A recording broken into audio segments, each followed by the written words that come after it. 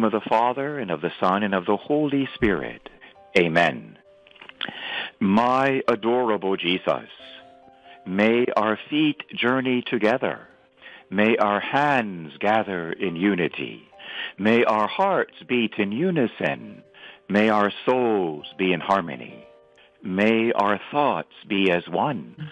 May our ears listen to the silence together. May our glances profoundly penetrate each other. May our lips pray together to gain mercy from the Eternal Father.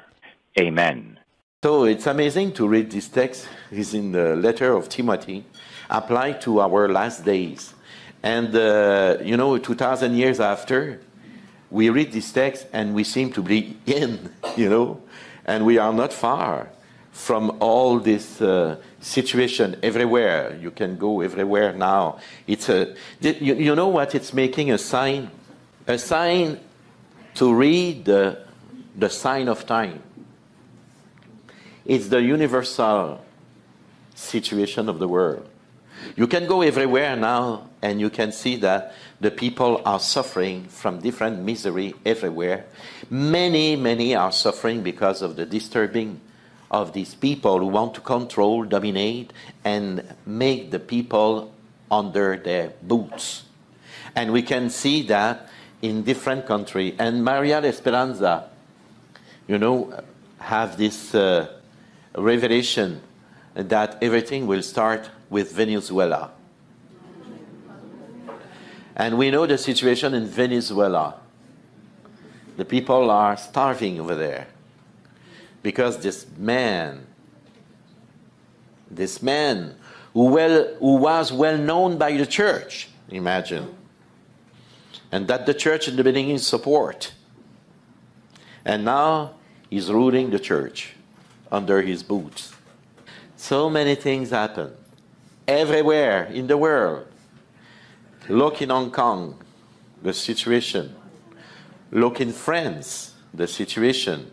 In Chile, in different countries. Just last week, we have 6 revolutions on the street in different countries.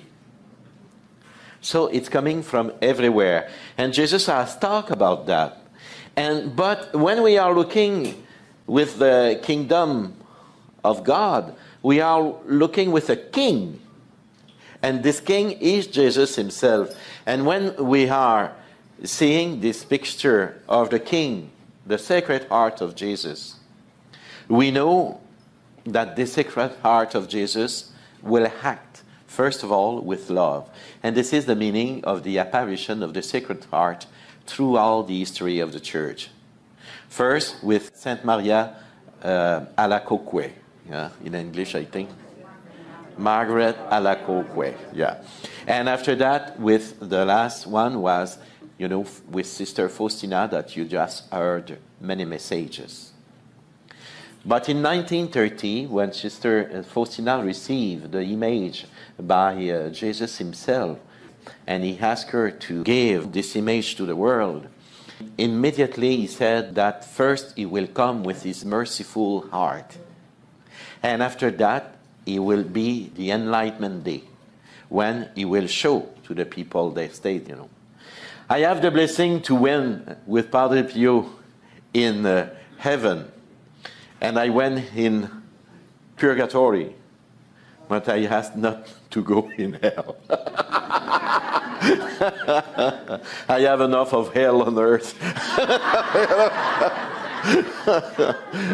I saw so many times the face of the devil that I didn't see what's happened downstairs.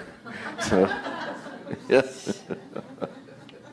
every time we exercise, it's amazing because the spirit doesn't go high. He goes down. He enters in the ground. And when we exercise, we notice that the spirit enters in the ground. And notice also when you have if you have received that as in your day, when we pray over the people and they have, some kind of oppression of them, they feel that it's going down, It's entered in the earth. My believing, it's just my believing. It's Michel Rodriguez believing. The church, I doesn't know that the church affirmed that in all the readings I did, but this is my personal point of view here. I think that the hell is in the middle of the earth. Yeah, this is what I think. Because, you know, if I think about Saint Irénée has built, you know, in Europe, in Lyons, he built a church, and it was a Druid place when he built this church. And where was a portal of hell? It means it was a hole that the Druids have digged inside of the earth, and the devil came out from this when they have their ceremony. So because Irenaeus knows that, you know what, he built a church over there, and he put on the portal of hell, he put the basin for the baptismal fount. And he said to the people, never let the holy water goes out of this basin. It's amazing, huh? So I know that because, you know, I enter in this church to visit the church. And when I was there, I enter immediately, I know that was there a portal of hell in the church. And I said that to the guy who was making the, you know, the visit. I said, we have a portal of hell here. He looked at me. Which church? In Lyon, the ancient church of Lyon, in France. Oh. In the name of the Father, and of the Son, and the Holy Spirit. I offer you, Lord, as a sacrifice.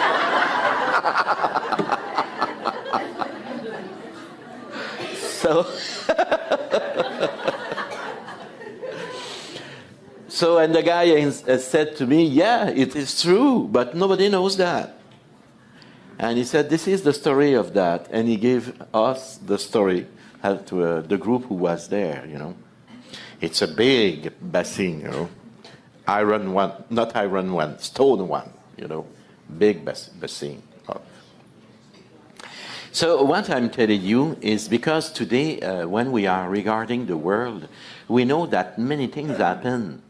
And, you know, all this St. Thomas of Aquinas, when he gave the treatise of the angel, you know, he explained to us that the angel have a specific role to protect the world and to balance everything in the world as the harmony of God.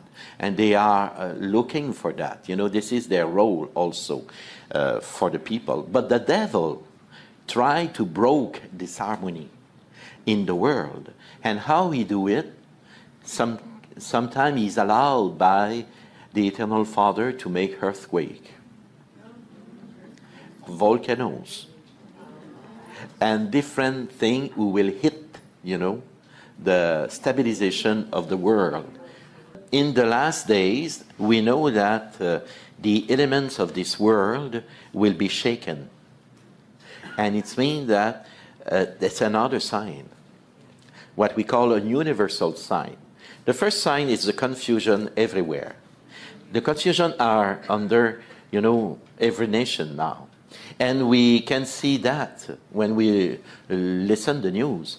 But the other sign is, do you notice how many earthquakes, how many tornadoes, how many, you know, volcanoes around the world now? It's a second sign. Everything is surrendered under Christ the King. And because of this, the devil can do nothing if he's not allowed to do it. Why God allowed him to do it, you think? To make us aware, you know, that what will happen if we continue on this way. And this is the fact. He wants to protect us, but because our freedom is there, and we are, you know, stubborn, so what's happened?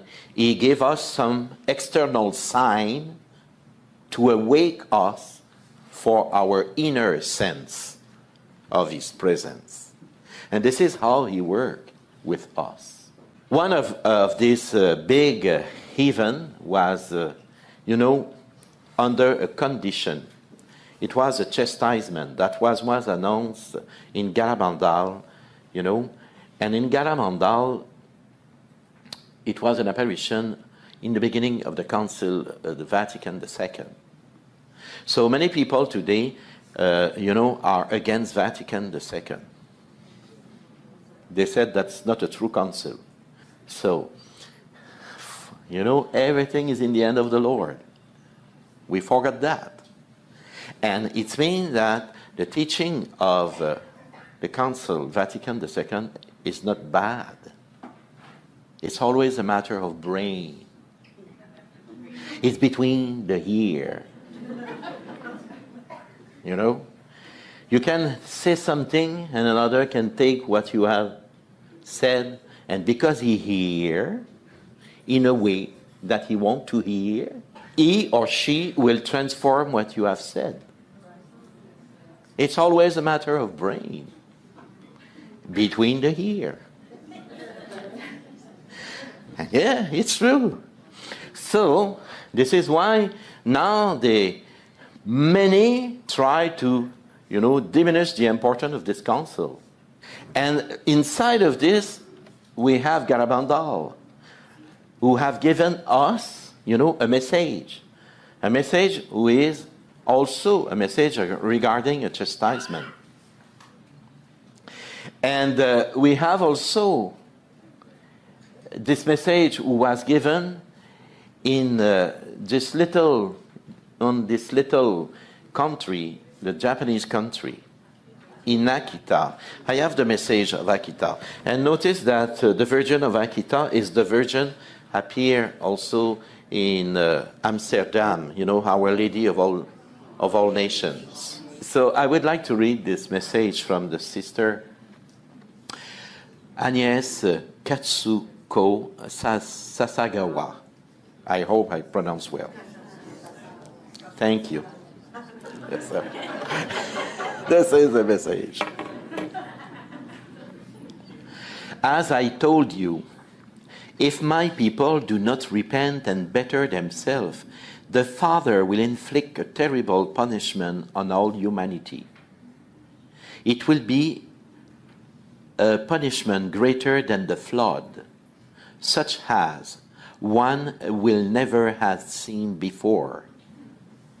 Fire will fall from the sky, and I will wipe out a great part of humanity.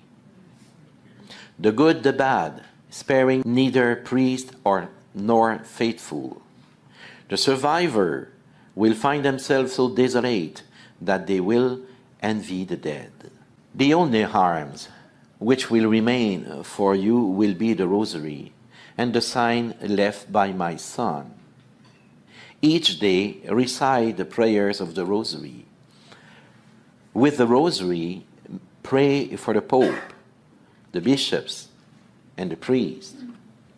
She announced the chastisement, and she asked to pray for the Pope, the bishops, and the priests, because they will have a role inside of these last days.